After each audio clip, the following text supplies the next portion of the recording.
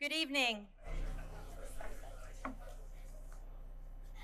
Excellencies, distinguished guests, ladies and gentlemen, thank you all for coming as we gather this evening to remember the life of His Majesty Sultan Qaboos bin Said. May he rest in peace. His Majesty ruled the Sultanate of Oman for 49 years and was responsible for the transformation of the country from an undeveloped nation to the thriving country we see today. We have several distinguished speakers here this evening who will share personal and professional experiences of His Majesty. Allow me to say a few brief remarks on one of His Majesty's many legacies, the Sultan Qaboos Cultural Center. SQCC, as we are known, was established in 2005, and for our first 8 years, we conducted limited programming and outreach activities.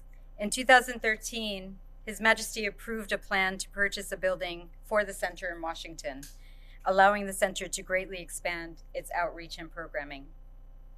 A colleague in Oman told me that His Majesty personally approved the plans for the center and even went so far as to write comments in the margins of the proposal. As such, we were deeply touched by His Majesty's support and will remain ever grateful for the opportunity to shine a light on Oman and to share the extraordinary vibrancy of its culture and its people. The center will serve as a legacy of His Majesty's commitment to education and dialogue. Since moving to this building in 2014, the center has awarded 120 study abroad scholarships, 456 scholarships to study Arabic here in DC, and 6 research fellowships to academics to carry out research in the Sultanate. We've welcomed hundreds of students to SQCC each year, and thousands of visitors have attended lectures, poetry nights, cultural evenings, and other public events annually.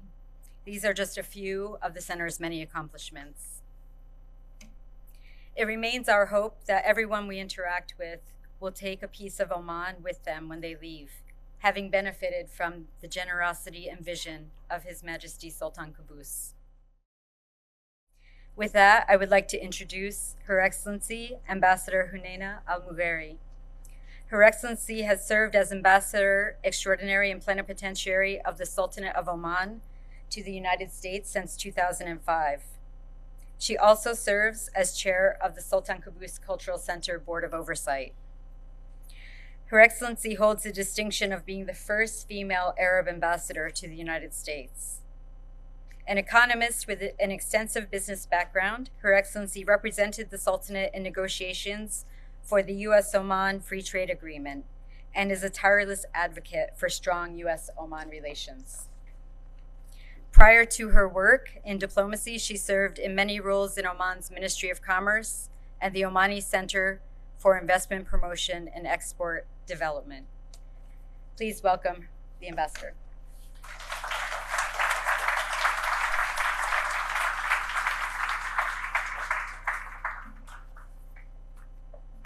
Thank you, Kathleen. Bismillahirrahmanirrahim. Assalamu alaikum. Good evening, ladies and gentlemen, excellencies. It's a pleasure and a great honor for me to have you here with us.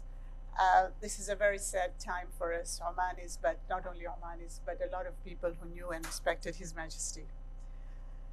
His Majesty Sultan Qaboos, a dignified man who worked diligently for his country, an honorable man who worked discreetly with others, an extraordinary man who was a champion of peace.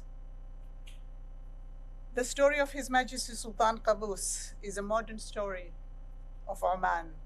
His impact was enormous. He put in a lot of effort to ensure the history and culture of his country were preserved and never forgotten. His emphasis on ensuring productive relationship with other countries did not go unnoticed, and friends near and far could rely on him on matters involving diplomacy and peace. His Majesty Sultan Qaboos was entirely dedicated to his people, and his loss will be shared not only by us Omanis, but by many who respected his wisdom and courage.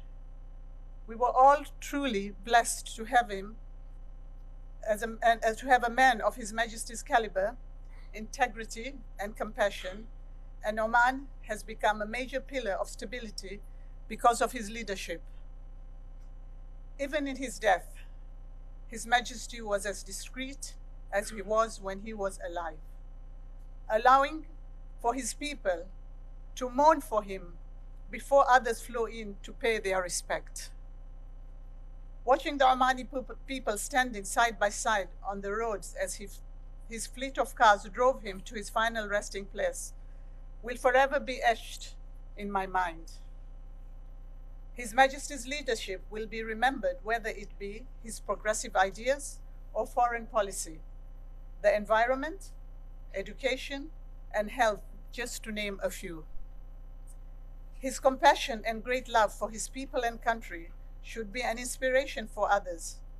His love of music has introduced a sense of culture for the arts for the current and future generation of our beloved Oman, and his tolerance of all faiths should be emulated by any leader in the world. Receiving visitors, a number of them at the embassy, to sign the condolence book was a testament to how much he was respected and loved. I received messages with tears. I watched people express their sorrow in writing, and I listened to the countless positive words about His Majesty that came from the heart. I am the result, or should I say the product, of His Majesty's belief and trust in the advancement of women. He saw the future in us and prepared us with a solid education as we embarked on our workforce journey to develop and build our nation while enjoying equal rights and opportunities along with our male colleagues. Despite Oman being a conservative society, he eloquently opened doors for us, our daughters and granddaughters, to prove ourselves socially, politically, economically, and culturally. October 17th will forever be known as Omani's Women's Day because of him. As an Omani, I am proud to have given the opportunity to represent His Majesty and my country in the United States. I am proud to have educated my children and grandchildren under the guidance and foresight of His Majesty's wisdom. And I am proud to have experienced all this in peaceful and stable Oman. Sultan Qaboos was a pillar of tolerance, understanding, and progress during his reign. His leadership in the region and throughout the world should long serve as an example to those who are truly seeking peace and prosperity. The legacy that he has built will continue to live on. We lost a great man, one who knew the power of listening, who was a model of persevering the rich culture and tradition of Oman, and who was a bridge between nations, one who was an inspiration to his generation and the future generation of Oman. May you rest in peace, Your Majesty. Your legacy will undoubtedly live on the hearts of your beloved people.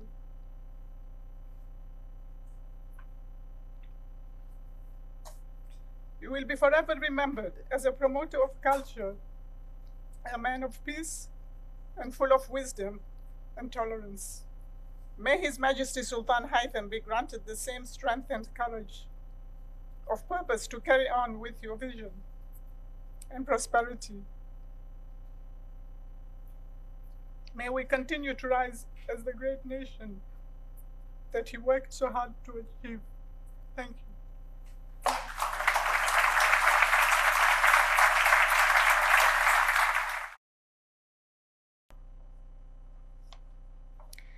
Our next speaker is Ambassador Francis Cook. Ambassador Cook is a globalist with senior level government and corporate experience, specializing in the Middle East, Africa, and Europe. She comes from a 32-year career in the U.S. Foreign Service, and in addition to serving as U.S. Ambassador to Oman, Burundi, and Cameroon, she served as U.S. Consul General in Alexandria, Egypt. She was also tapped twice to be Assistant Secretary of State. Ambassador Cook was the first female chief of mission in the Arab Gulf and the first female head of a post in the Middle East for the United States. During her tenure as a Deputy Assistant Secretary of State for Political Military Affairs, Ambassador Cook was chair of the executive branch's Interagency Gulf Security Working Group, which vetted and approved U.S. arms sales to the Arab Gulf, oversaw U.S. global security assistance and peacekeeping humanitarian deployments, and led executive branch teams to negotiate military accords abroad for the United States. She was liaison for state with the Department of Defense and the Joint Chiefs of Staff, frequently traveling with Dr. Perry, then Secretary of Defense. In 1999, she transitioned from her government career to the private sector, which has included service on the boards of major listed corporations in the United States and the United Kingdom, as well as chairing privately held companies in Europe, Africa, and the Arab Gulf.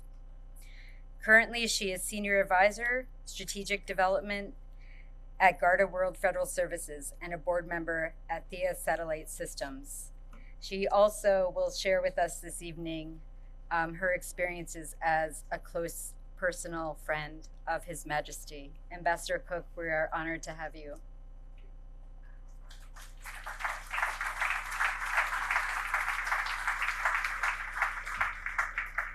Didn't know you were going to read that whole bio. That was embarrassing. I apologize. Good evening, everyone. It is a privilege again to be at this wonderful center, especially on this occasion to speak about a man I so admire, Sultan Qaboos, a leader, a mentor, and I always like to think a friend. I plan to speak in more personal terms tonight and leave the heavy foreign policy lifting to Das Länder King and Ambassador Schmierer. I'll say a few things, though, you know me. I met Sultan Qaboos for the first time in late 1995 when I presented my ambassadorial credentials to him. He was visibly pleased, making clear in his opening remarks that he understood that the Sultanate was being honored by America with the nomination of the first female ambassador to the Arab Gulf. That was, in fact, the case. His response to that honor is our hostess here today, as you've heard. The very respected Ambassador Hunaina, who was the first female ambassador to the United States, as you've heard. She is now historic, too. Maybe we can share her a vitrine at the Smithsonian one day. Okay. He seemed to take particular care to spend a lot of time with me to teach me Oman and the region in a way that was unique, not only in Muscat, but in my life in diplomacy. I had countless lengthy solo meetings with him all over the country, in the desert and in the cities, and even in Europe, except when I brought him big U.S. government or private sector delegations, which was an all-hands-on-deck meeting. My tour there ended in '99, as I've said, but because of this friendship and many invitations to return by him, I kept my privileged access to him, which was rare in the Sultanate. He worked very, very long hours throughout his reign and spent little time on social events or even with most of his ministers, except in rather ceremonial meetings. He came to eschew the various GCC confabs, as we know, sending representatives after he also developed an aversion to air travel. Workaholic, micromanager, perfectionist, all fit. 18 hours a day was the norm in the early years, several exhausted former aides told me. Qaboos was born in a remote province in pre-oil Oman. In spite of its glorious history, at the seat of a very vast empire on 3 continents, Oman was at a sad point then, had few kilometers of roads, almost no schools or graduates, only a couple of U.S. missionary doctors for health care. They lived rather cut off from the world during that time. Many Omanis expatriated themselves and their children for jobs and education in those years. So Qaboos, who was an only child, was sent abroad by his revered mother, a proud hill woman from the south, to live with a very modest English family in a rural village. He stayed there for years, eventually attending Sandhurst, where he was an honors graduate, and many of his Sandhurst classmates retained the special access to HM after that and formed the core of the UK lobby that was never far. His awakening to the power of culture came during those childhood years in the UK. After his return from Europe, his mother protected him during prolonged house arrest in Salalah, and then died tragically while he was out of the country. So during my time in Muscat, he developed a special fondness for my elderly mother, hosting her to rare dinners every time she came to Oman, usually on his birthday, which is Oman's national day in November. On one such occasion at his mother's palace in Salalah, he told Mom that he taught himself to play the organ in that little English village by sneaking through the church window at night and playing for many long hours until he figured it all out. My mother, who also played the piano and organ, memorably that same evening, spontaneously sat down at a grand piano inside a Mazoon's living room in Salalah and played Happy Birthday to the Sultan, encouraging the 4 or 5 ministers who were often with him to sing. They did, I did, and so did HM. He stood right next to Mother while she played, and she told me that he has a lovely baritone voice. I should tell you he was also an accomplished oud player. The Sultan went on to establish not only the first symphony orchestra in the region, other states in the Gulf have since emulated this accomplishment, but with European musicians. In Oman, of course, it's 100% Omani. And the various other musical ensembles from traditional Arabic to jazz, opening the wide world of global culture to thousands of young Omanis. I was honored to be invited back to participate in HM's formal opening of Sultan Qaboos' spectacular and internationally renowned Royal Opera House, as well as a second time for the first concert, same venue, when the best organists in Europe traveled to Muscat to place at the Opera House what is likely the finest pipe organ, handmade in Germany on his orders, in the world today. HM was also an amateur and self-taught architect, participated intensively in the design and multiple redesigns of probably the most spectacular new opera house in the world today.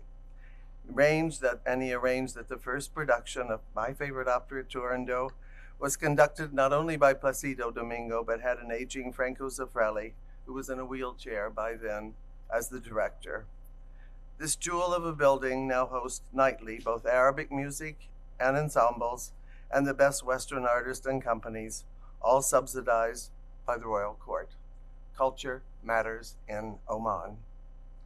A word now about governance, a key building block of Qaboos' vision of the new Oman.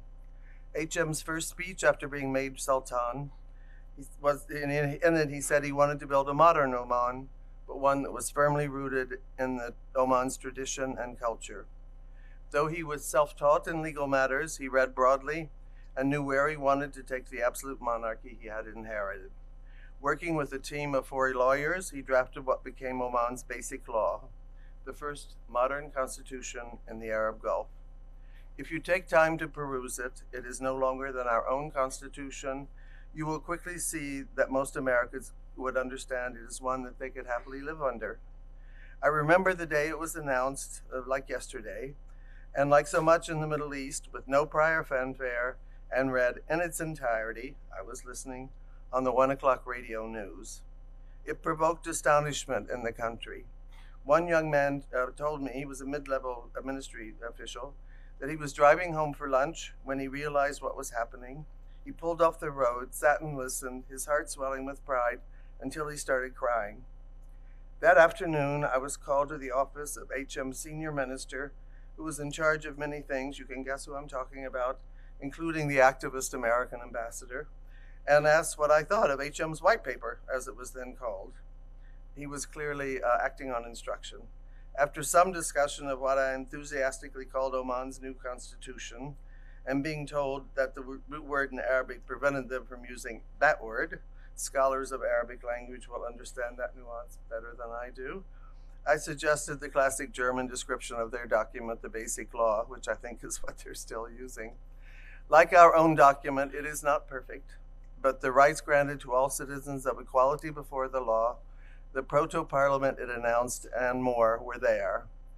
I would note that HM's most extensive public comments on this document are in Judy Miller's 2 seminal private interviews with him. They are available on a table at the door. If you haven't read them, you should. He gave less than a half a dozen such audiences to real journalists during his 50-year reign.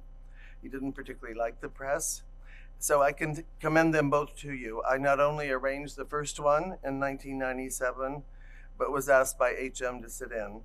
He told the same journalist that perhaps his greatest pride as ruler was the progress made by women. I would add that his broad and inclusive approach to governance has led to decades of ethnic and religious peace, which is unique in the region. Qaboos did the best job of any Arab leader in including all national groups, including those not of his culture or even religion, in the governance of Oman. For Oman, this means Ibadi, two different branches of Shiism, Sunni, Baluch, and more. These groups now serve at all levels of government, from ministry to military, from the intelligence services to the royal court, from the central bank to ambassadorships, proudly representing the nation that HM built. Let me close by telling you about the suit I'm wearing tonight in Oman's national colors. The Indian silks in my attire were a gift from His Majesty. In many of our meetings, he'd quietly reach behind his chair and present me with silks or stoles or small silver versions of Omani handicrafts that he had personally designed for me. He knew our gift rules and never gave me jewelry during the time I was U.S. Ambassador to Oman. I had to report each gift to the State Department, but due to the uniqueness of his offerings, and they were quite personal, I was allowed to keep most of them. But in my early days in the Foreign Service, and as my Southern parents raised me, I worked hard to give him personal gifts in exchange, purchased with my personal funds, which I'd later send to the Diwan head site safe to pass on. For a man who collected everything from mechanical jeweled movement displays to rare watches, it was not very easy to do on an FSO salary.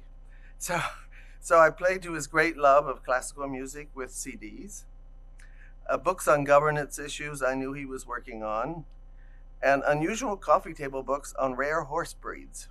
I haunted bookstores in the West and in London for those. HM had been a great equestrian, which you saw in some of the early pictures, and had collected over the years a matched pair of every horse breed on God's earth.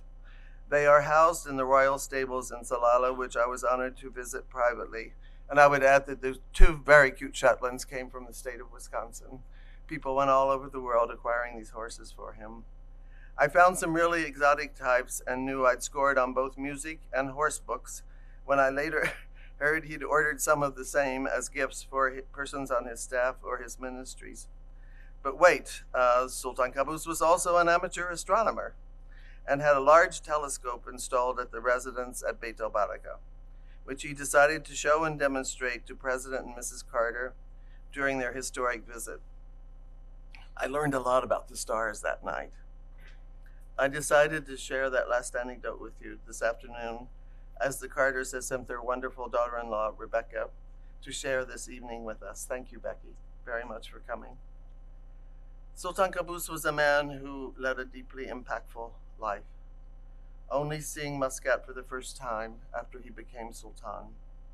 How he chose to rule in the following 50 years was a tribute to his intelligence, his culture, and his extraordinary humanity. Power can be a lonely place, but he used his time wisely and well. Sultan Qaboos was an excellent friend for my nation in many ways that you'll never know, and to me personally, over the 25 years that I was honored to know him. We'll not see his like again. But I know you all join me in sending heartfelt wishes for success to his successor, Sultan Haytham, and God's grace in guiding this remarkable nation in the years to come. Thank you very much.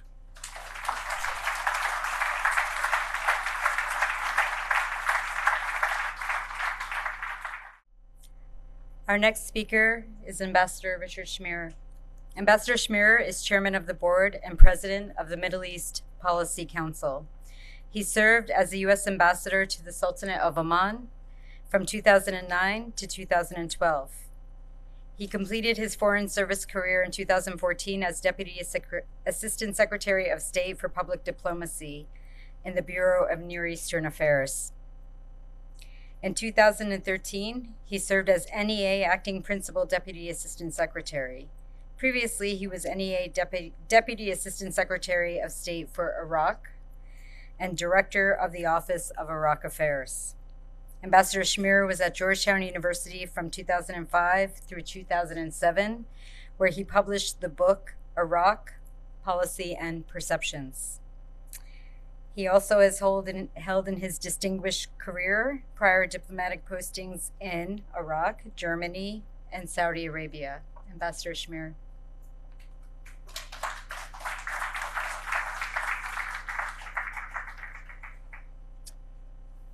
Well, thank you very much, Kathleen, and good evening, everyone.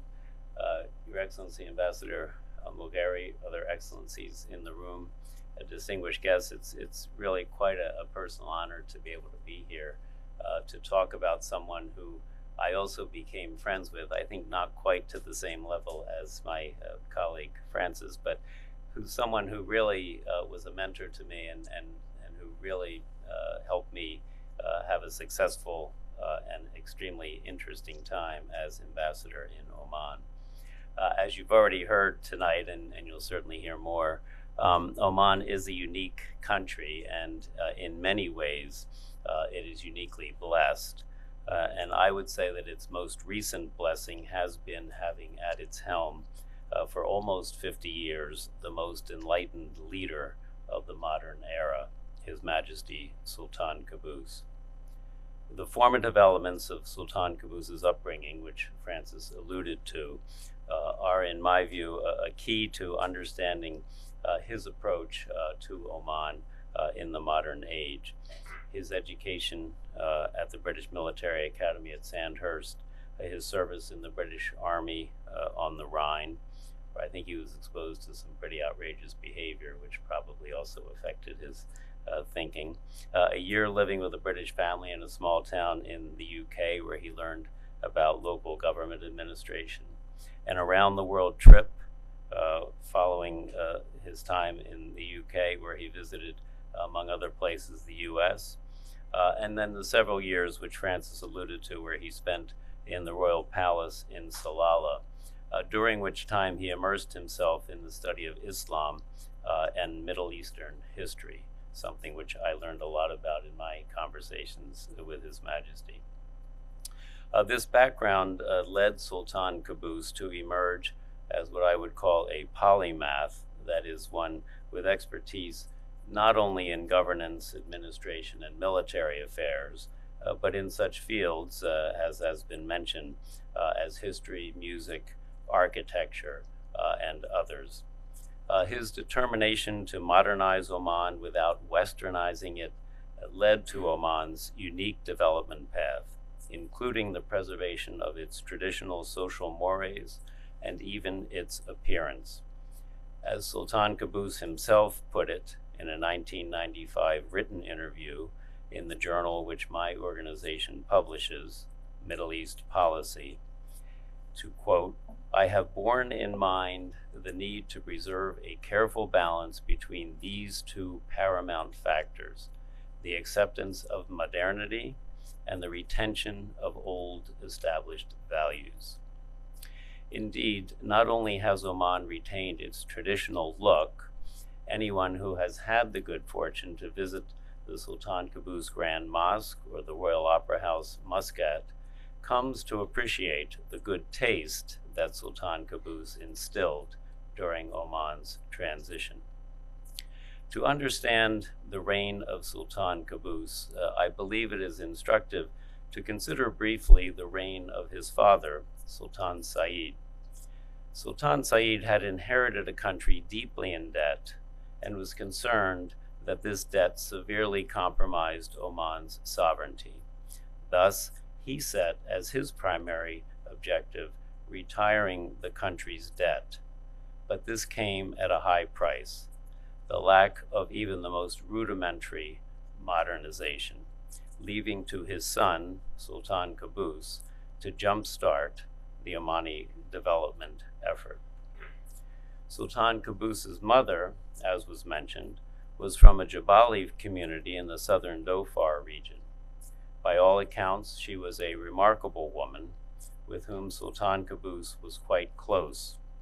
her strength of character certainly infused in him a recognition of the importance of including Omani women in the country's development, which was a hallmark of Sultan Qaboos's rule.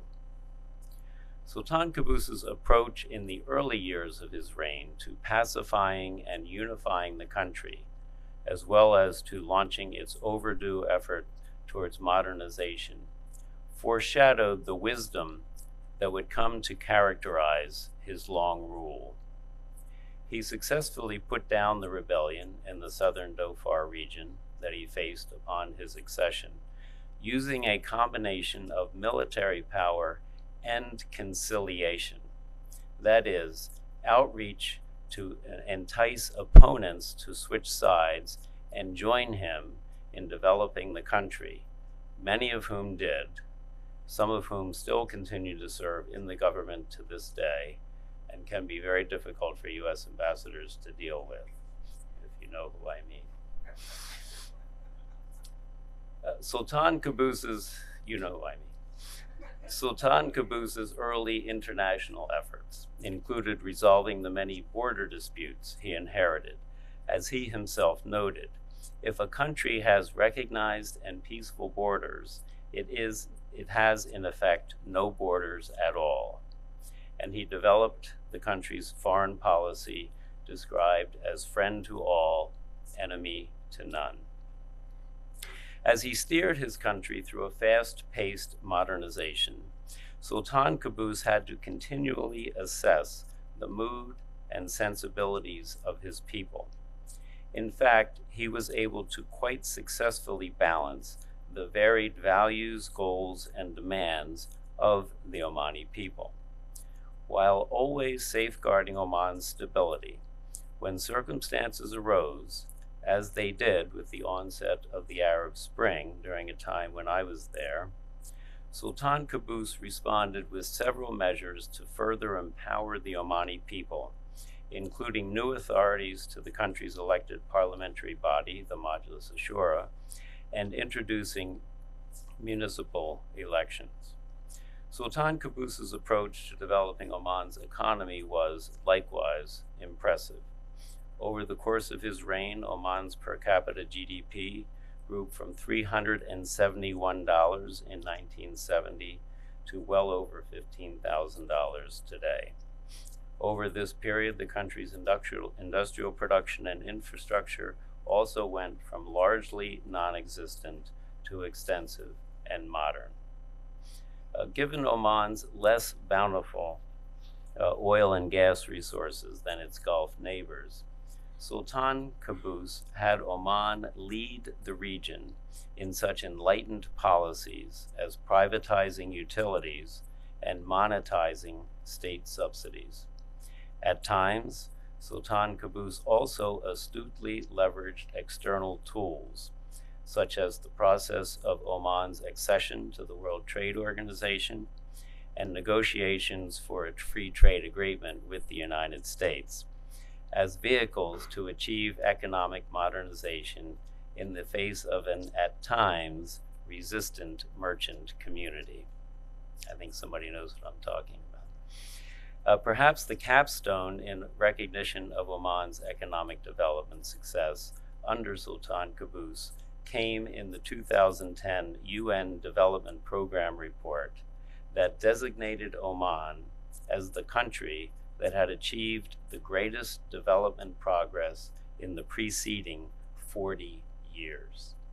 China came in second. I had the good fortune to engage regularly with Sultan Qaboos during my 3 years as ambassador, and came to appreciate the genius and benevolence behind his rule. I recall his animation in describing initiatives for new educational facilities and athletic programs for Omani boys and girls in the wake of the Arab Spring, and his patience and understanding in the face of sometimes self-interested demands by young Omani protesters. While correctly described as having no children of his own, in fact it is clear to those who came to know him that during his reign, Sultan Qaboos viewed Oman's youth as his children. Sultan Qaboos was often ahead of his countrymen in his vision and efforts to introduce suitable modernization to the country.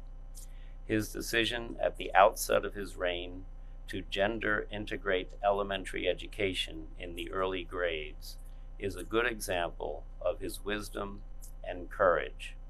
It challenged the views of the more conservative elements of the country, but it has had the beneficial result of making Oman a normal country in terms of how the genders relate to each other. As an American, I am also grateful for the wise counsel Sultan Qaboos provided to U.S. officials as the region became more and more inflamed in sectarian strife in recent years. So let me close with a few words about Oman's recent role in regional and international diplomacy. In July 2009, 3 young Americans were detained by Iranian border guards while hiking in hills near Sulaymaniyah, a town close to the Iranian border in the Kurdistan regional government area of Iraq. In September of that year, I arrived in Muscat to begin my tour as the U.S. ambassador to the Sultanate. It was clear from the beginning that the case of the detained hikers was one of young Americans unknowingly being in the wrong place at the wrong time. To gain their release, the U.S. government sought out allies who might be able to assist. As the U.S. ambassador, I raised the issue with Sultan Qaboos. At his direction, Oman began to quietly engage the Iranians on the issue. The Omani diplomat involved quickly discovered that the Iranians were deeply skeptical of U.S. intentions. Now, it will come as no surprise to anyone in this room that Oman has very talented diplomats. So, drawing on Omani diplomatic engagement with Iran, I worked with the State Department to undertake small but symbolic steps, what we diplomats call confidence-building measures, to demonstrate U.S. goodwill and to convince the Iranians we were approaching the matter of the detained Americans solely as a humanitarian issue and not to posture politically against Iran. The patient Omani diplomatic effort paid off. First, one of the 3, the woman being held, was released, and then the 2 men were freed. This effort led to the first ever visits by a U.S. Secretary of State to Oman. Secretary Clinton visited Muscat twice, in January and October of 2011, to thank Sultan Qaboos for his efforts, and also to explore, on behalf of President Obama, possible Omani assistance in addressing the issue of the Iranian nuclear program. The rest is history. I think this anecdote speaks volumes about the wisdom, goodwill, and courage of Sultan Qaboos. He will long be remembered and appreciated by a grateful Omani citizenry and by people of goodwill the world over. As one diplomat who had the good fortune to come to know him, I can say that he inspired me as he inspired so many during his life. He will be missed. Thank you.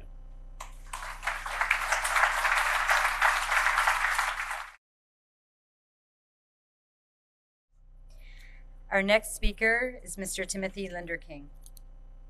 Tim Lenderking is Deputy Assistant Secretary of State for Arabian Gulf Affairs in the Near East Bureau at the U.S. Department of State.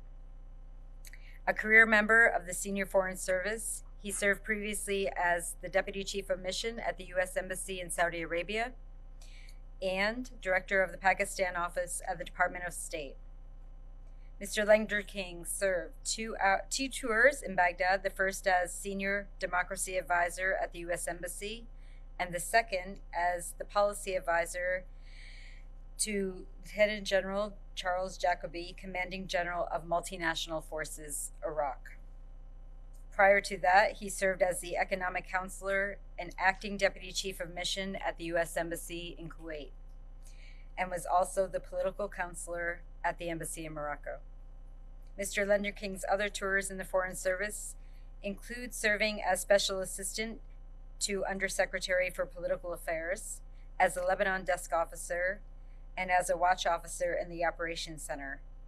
Mr. Lenderking also has served in Bangladesh and Syria.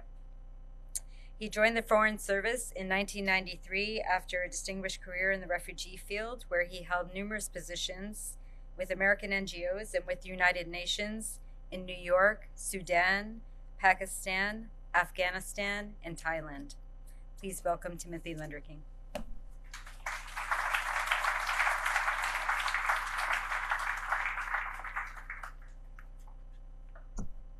Good evening, Ambassador Hunaina, Kathleen, thank you so much for hosting us. It's really an honor to be with you all, distinguished group, friends of Oman here this evening. We were deeply saddened to learn of the passing of His Majesty Sultan Qaboos in January. Secretary of State Mike Pompeo came to know and admire His Majesty personally, and to know that he loved the Omani people, and what a tremendous role that he played as an architect of the friendship between Oman and the United States. I was privileged to join the official presidential delegation that visited Oman last month to pay our respects, to meet and convey the President's sympathy and message of friendship to Sultan Haitham. We arrived in Muscat in a driving rain, morning, flooding, seemed to capture the mood of national mourning. On behalf of the State Department, the United States government, we extend our deepest condolences to the Al Said family, to the embassy here in Washington, to you, Madam Ambassador, your staff, your family, and all the people of Oman and others who have come to know and to admire this very special country. Sultan Qaboos's vision and determination shaped Oman into the prosperous and modern state it is today, and his rule over the last half-century has resulted in lasting and positive change in the Sultanate and in the entire Middle East region. Sultan Qaboos was a revered leader and a friend to all nations. The United States deeply valued His Majesty's close partnership in promoting regional stability and security. We especially appreciated his efforts at the onset of the current Yemen conflict to secure the safe passage of all U.S. Embassy personnel from Yemen. We honor his legacy and remain committed to our partnership and friendship with Oman. We really have lost one of the world's great leaders, a visionary whose steadfast leadership embodied sincerity, generosity, tolerance, and deep love of country. His Majesty Sultan Qaboos will be missed not only by the people of Oman, but also by his friends and admirers the world over, including in the United States. His decades as a monarch used oil wealth to pull his country from poverty, made him a towering figure at home, with roads, a port, a university, a sports stadium, and other facilities bearing his name. Internationally, as the longest-serving leader in the Arab world, he used Oman's place in a turbulent region next to one of the world's busiest shipping lanes to become a discreet but essential diplomatic player. In a region rife with sectarianism and political divides, Sultan Qaboos championed a policy of independence and non-alignment. Ambassador Schmierer has recounted how the Sultan intervened to free 3 American hikers who had been jailed in Iran. Under Sultan Qaboos's leadership, Oman assumed a role akin to a Middle East Switzerland, where foes battling each other elsewhere could meet for quiet talks and try to make peace. Although the country has faced challenges, both foreign and domestic, Western diplomats have marveled at the consistency of the Sultan's policy. In 2007, he spelled it out in a public statement. We work for construction and development at home, and for friendship and peace, justice and harmony, coexistence and understanding, and positive, constructive dialogue abroad. That is how we began, that is how we are today, and that, with God's permission is how we shall continue to be. In Oman, Qaboos was beloved and honored for his focus on economic development during the early decades of his rule. He broadened the opportunities for citizens to participate in government. He issued Oman's first constitution in 1996, which institutionalized a consultative assembly and granted universal suffrage to all citizens over 21. In 1994, he welcomed Yitzhak Rabin, making Oman the first Gulf state to receive an Israeli prime minister. 2 years later, Oman received Shimon Peres. And in October 2018, Qaboos welcomed Benjamin Netanyahu on the first visit by an Israeli prime minister to a Gulf country in more than 2 decades. Omani state television aired footage of His Majesty receiving Mr. and Mrs. Netanyahu. Oman's independent stance has sometimes intrigued and puzzled powerful neighbors. In June 2017, the Sultanate remained above the fray when a blockade was imposed by regional actors on Qatar. Qaboos's engagements often went farther afield and far outside those of other Arab leaders. With our newly arrived U.S. ambassador in Oman, Leslie So, our diplomatic mission in Muscat is continuing to work to build our broad cooperation and to meet our national and multinational national interests in the Middle East with the Sultanate. The United States mission in Muscat seeks to expand our economic partnership with Oman. The U.S. and Oman signed a free trade agreement in 2009. We appreciate Oman's support of many U.S. policy priorities and initiatives, and we look forward to continued close cooperation in the future with the government and people of Oman under the leadership of His Majesty Sultan Haitham bin Tariq. As we mourn the passing into eternity of a great man and a remarkable national and regional leader, we are honored to mark Sultan Qaboos's memory and his many valued contributions not only to Oman and the Middle East, but also to humanity and the world. Thank you very much.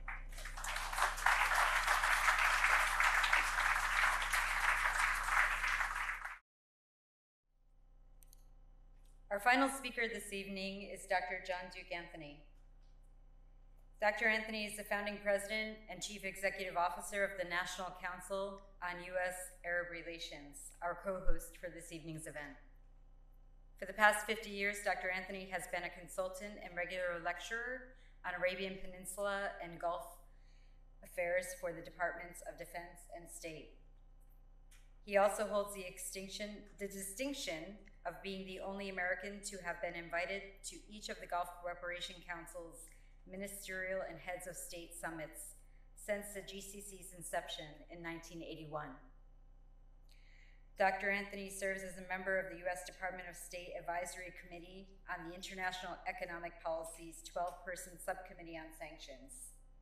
In May of 2018, he was recognized by the Embassy of the Sultanate of Oman in Washington at their 5th annual Ramadan Iftar celebration. The recognition singled out Dr. Anthony's 53 visits to the Sultanate and underscored his special contributions as an educator and practitioner of private sector diplomacy regarding the Arab countries, the Middle East, and the Islamic world. He has accompanied more than 200 members of Congress, their chiefs of staff, defense, and foreign affairs advisors, and legislative and communications directors, together with attorneys general, lieutenant governors, and presidents and directors of world affairs councils on fact-finding missions across the Arab world from Bahrain to Morocco. For the past 25 years, he has also escorted delegations of senior officers to the region for U.S. Central Command.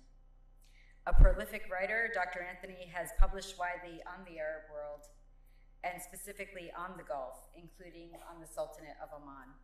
Please welcome Dr. Anthony.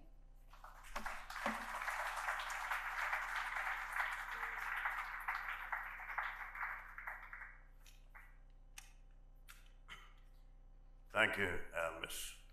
Ridolfo, Madam Ambassador Mughairy, Ambassador Hassan, Ambassador Cook, Ambassador Schmierer, Excellencies and special invited guest. Your presence here this evening is indicative of what people feel about Oman and Omanis and the late Sultan of Oman, Qaboos bin Said bin Taimur Al Busaid. Allah Yahweh, may his soul rest in peace. I'm not a member of the government or the Foreign Service, so I have been intimately connected with that country's Foreign Service officers and diplomats for the last half century, and that has been a privilege. Having been invited to become a member of the Department of State, I declined because I would have had to speak the policy and not necessarily speak the truth. And it is easy to speak the truth regarding Oman. One doesn't have to cover up anything or shade it at all. My remarks are somewhat more personal than professional, though professional they may be. 54 times now I have been to Oman, and the first time was as memorable as all the others. 1971, just months after His Majesty had come to power. And you have read, you have heard about the massive, extensive, intensive, pervasive impoverishment of the country. None of that is an overstatement. If anything, it is an understatement. Just to give you a feeling for this, when I arrived, there wasn't one hotel, not a single motel, not a pension, not a guest house, not a way station, not a place where one could rest one's head at the end of a day. So, where did I stay? A community of lepers took me in.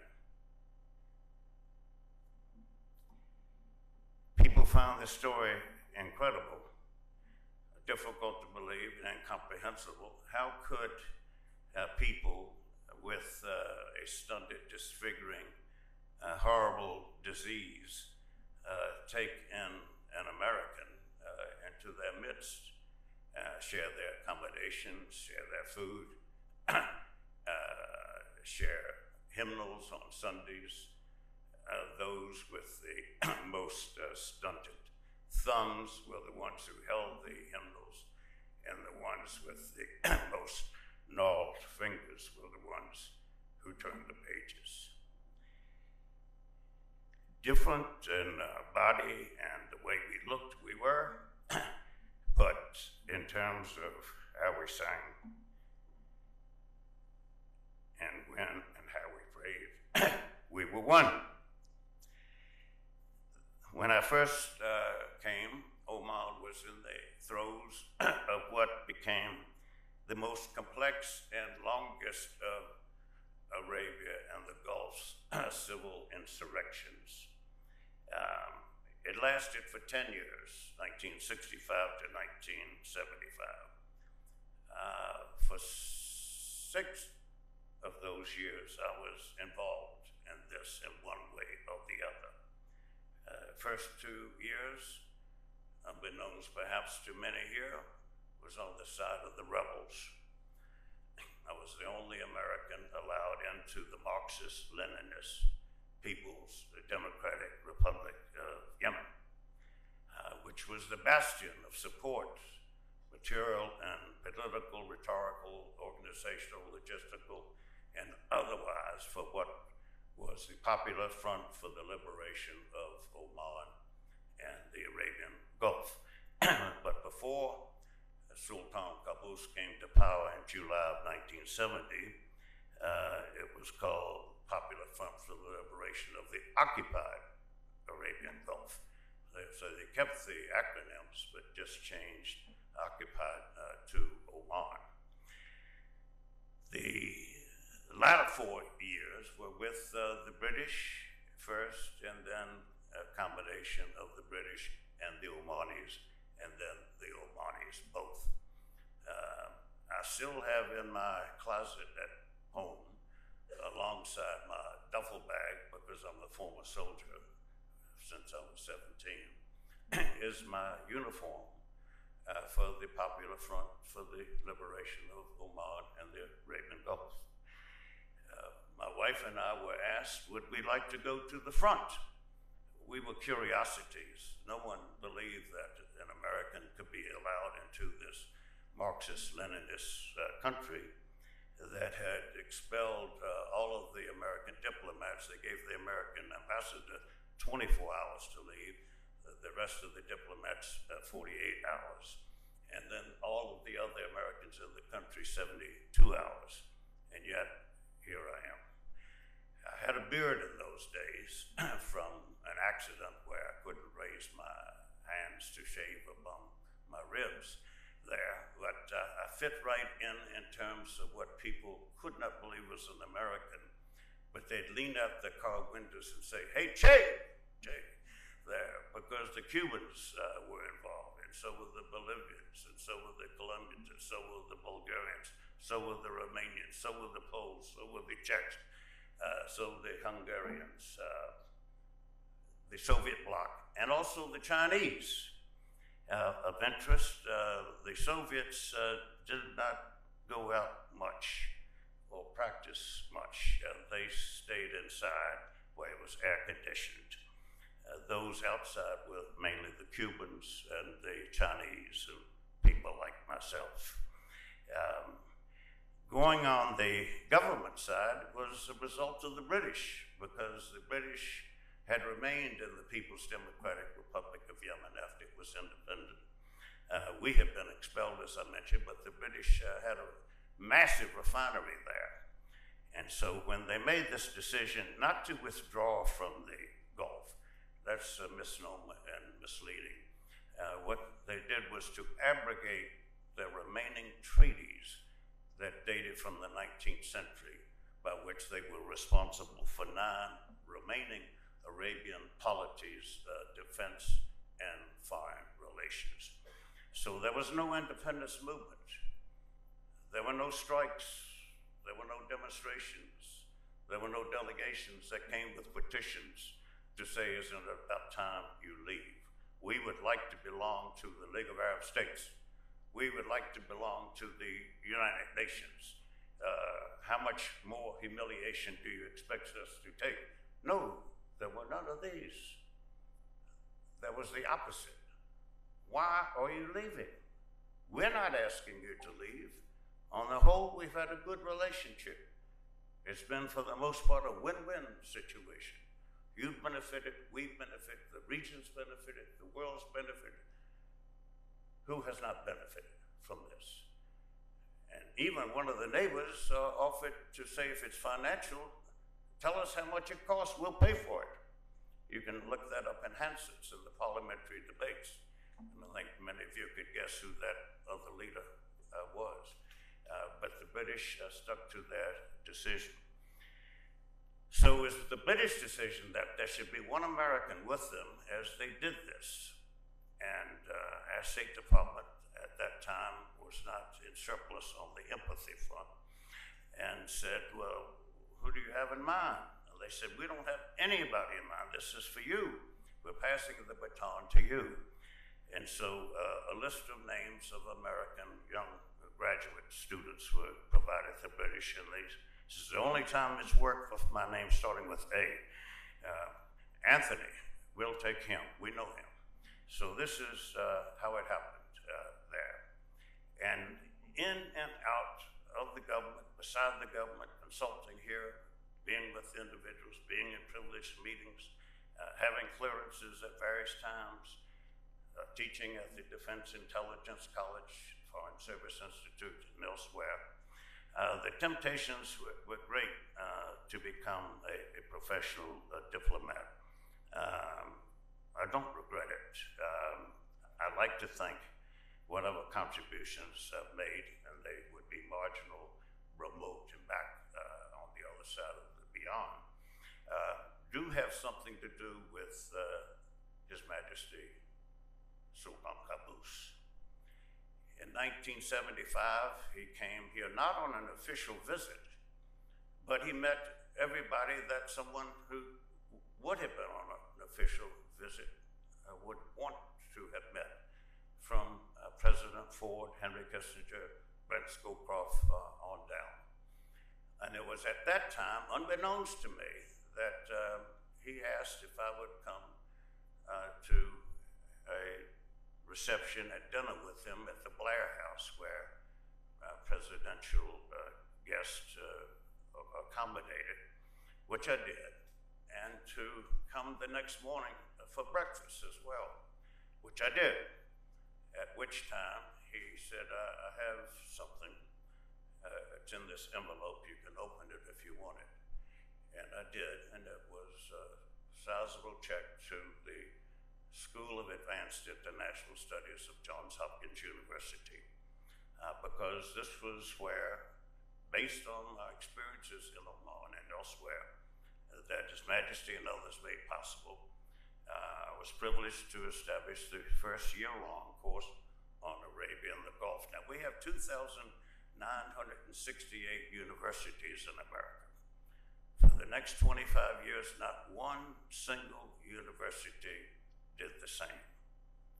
Ponder that and the implications of that, given that this is the one part of the planet that we have mobilized and deployed more soldiers, armed services personnel, where we've killed more people, Arabs, Muslims, Christians, of the faith as well, wounded more, displaced more, made more refugees more, made more orphans, made more widows than any other place on the planet, not once, not twice, but 3 times in the last 35 years.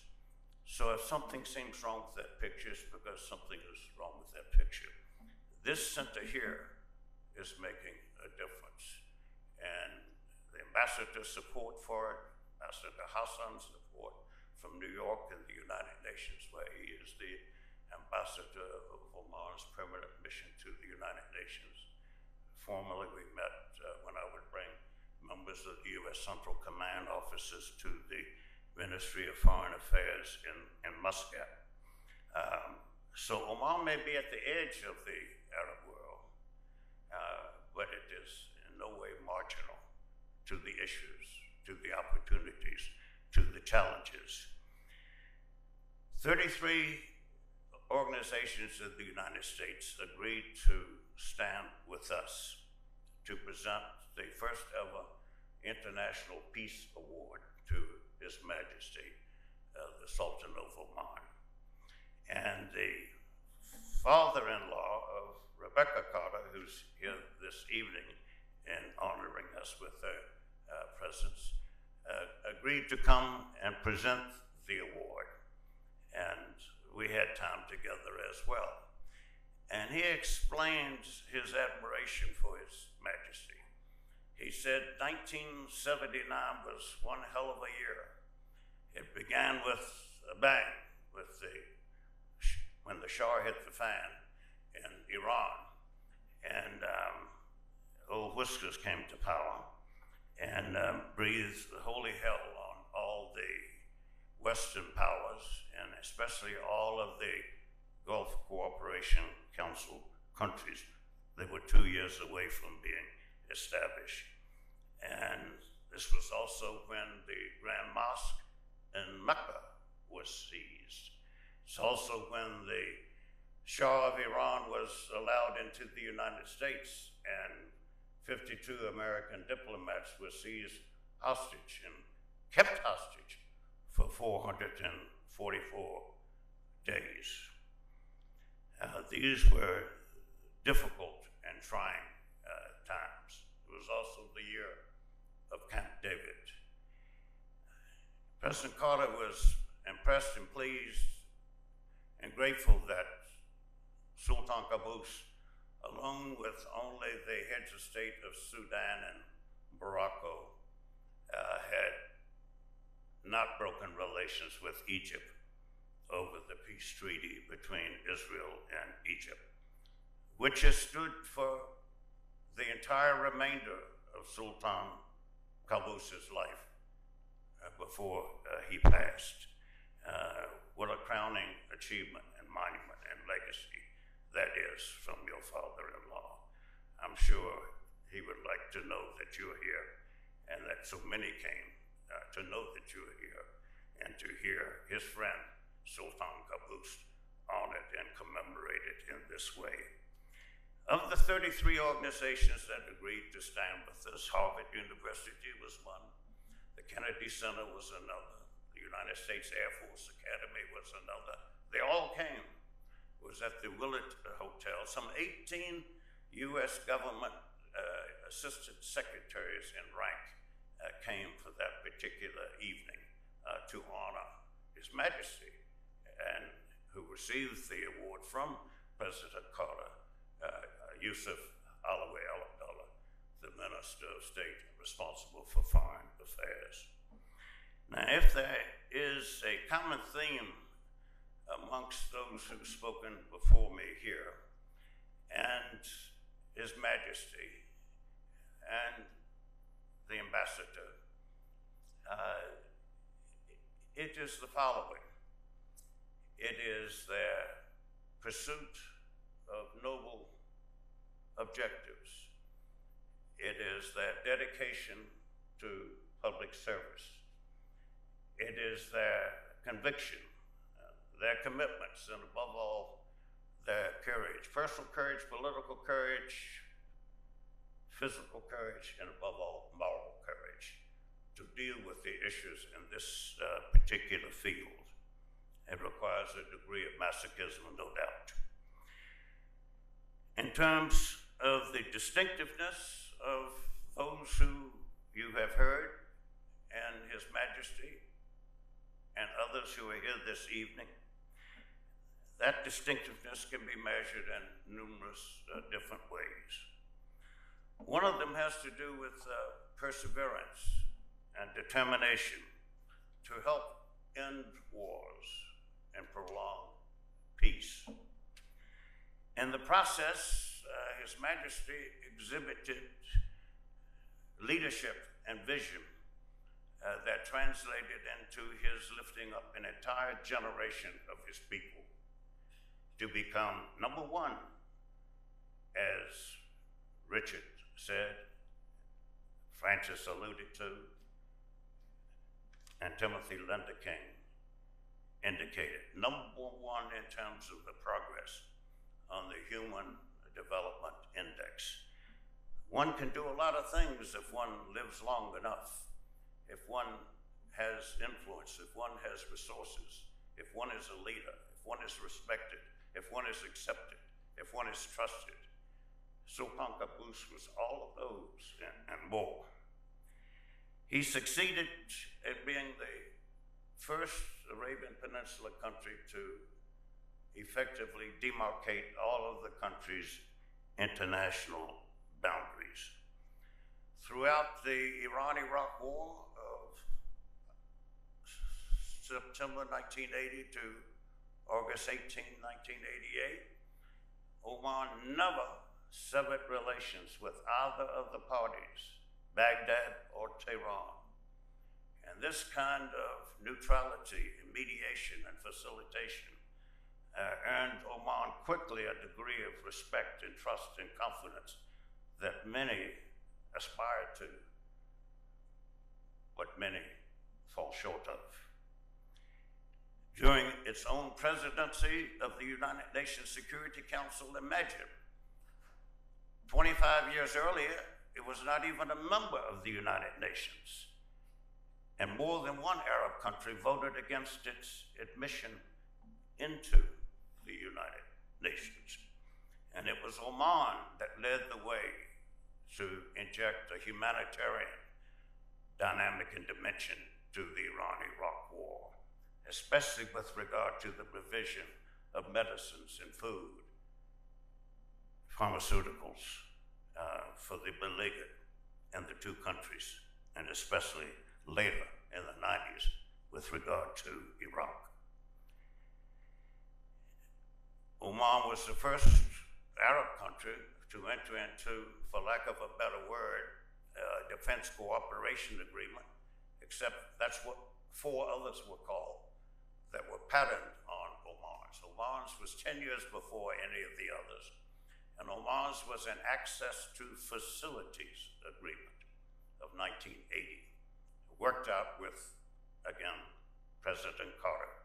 Worked out, again, as Francis Cook was mentioning, with the pre-positioning. I remember bringing members of Congress and staff to see the pre-positioned equipment in Oman before either of them became ambassadors. It was $1 billion worth at the time that put Oman out on the tip of the spear in terms of its identification with what the United States was doing in the region. It worked hard to isolate what the Soviet Union was doing in and to Afghanistan. After all, it was barely an hour-and-a-half flight from Kabul to Muscat, the nearest to the front. But Oman led the way, along with others, to help drive the final nail in the coffin of the Red Army and the implosion of the Soviet Union and the end of international communism following in its wake. Oman played a formative, visionary role in establishing the Gulf Cooperation Council, for which it gets little credit, far less credit than is its due. Now you read about collective security arrangements of a more innovative, out-of-the-box kind of organization, such as an Arab NATO or a Middle East, North Africa collective security agreement. Oman voiced these ideas and recommended them decades before they became commonplace in the vocabulary and the lexicon of others there. Oman, in the autumn of 1976, hosted all of the representatives of all 8 Gulf countries to try to explore establishing a collective security arrangement. It went nowhere, but a lesson was learned, and that was we would be wrong if we had either Iran or Iraq in an organization co-equal with us, given that both seek to blow us away like dandelions in the dust. At the initial founding meeting of the GCC in Oman had a lot to do with that, even though it was in Abu Dhabi. The last preparatory meeting was in Muscat. I went to that. Everybody was ready to leave at the end because the discussions had been rather bland and innocuous, talking about civil aviation, harmonization of technology and mathematical curricula and the like. And they were looking at their watches and clearly anxious because Iran was angry and Iraq was angry that these 6, the more forlorn and forgotten corners of Arabia, was stealing a march in terms of Arab cooperation and collaboration. Qaboos said, I would like to speak. And you can almost feel the groan that everything has gone well until now. What is he going to say? He's different from us. Like snowflakes and fingerprints, no 2 are the same, and he is more different than the rest of us there. And he said, you could have heard a pin drop. I was lucky to be there. That it's fine for us to debate and discuss and deliberate over these kinds of weighty issues and matters. But our children and our grandchildren will never forgive us if we do not build a wall of defense and security around all that we have accomplished in the previous decade. And not only that, we must link the funding of that not to others, but to ourselves. So we must link our economic dreams and visions and tactics to our defense dreams, visions, and tactics there. And so it was Oman that put this additional face onto the Gulf Cooperation Council without seeking to take credit. When a person denies taking credit, one can sometimes do 10 times more things than if one insists on taking credit there. With regard to Dhofar, this is where he was from, and this made it difficult to wind down that insurrection. You had Americans recommending that you do what Sherman did. You just torch the whole area, scorch the whole area, and burn them out. And he would say, where's your empathy on this? This is where I was born and raised. This is my mother's place. Go back to your drawing boards. In the end, it was a small company in Carrollton, Georgia, whose specialty was to produce barbed wire. And His Majesty and the representatives of that company said, you know, we've yet to meet a camel that will walk through barbed wire. And all the supplies are coming in from Yemen by camel. So we're going to string barbed wire up from the coast to the desert and see what happens. None of the camels went through the barbed wire. The guerrillas all had to come and pack their own goods. One camel can take what 10 human beings can do.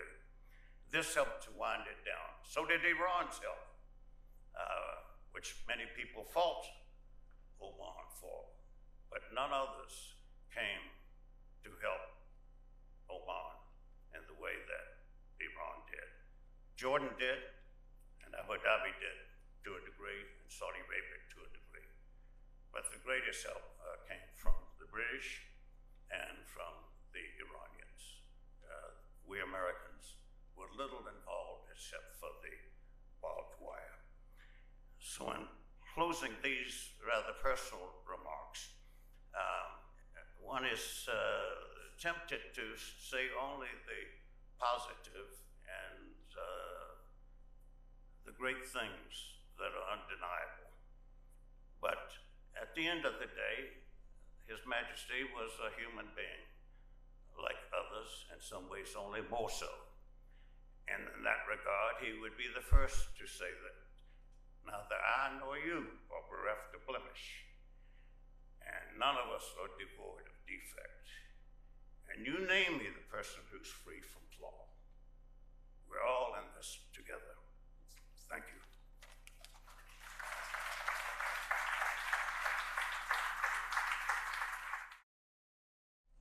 I'm sure the ambassador shares my thanks to all of our speakers for their very generous time this evening, comments, recollections of their experiences in Oman and with His Majesty. I know that there are many other faces in this audience tonight who have interacted with His Majesty and have experiences or recollections of their time in Oman. And so I invite you all to continue the conversation. We'll go upstairs, one floor up to the third floor, and invite you for some refreshments and food. Thank you very much.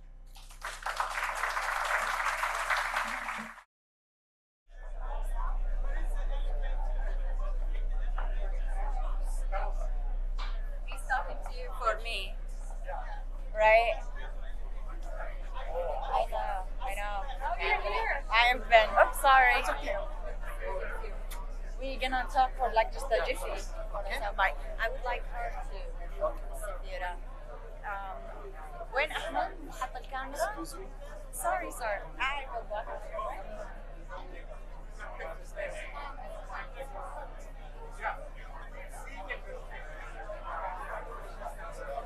I realized I didn't get your name when we first met. Okay. Nice to meet you. Well, welcome. Yeah. So I stay with you. Ah. Welcome. خذ الناس فوق.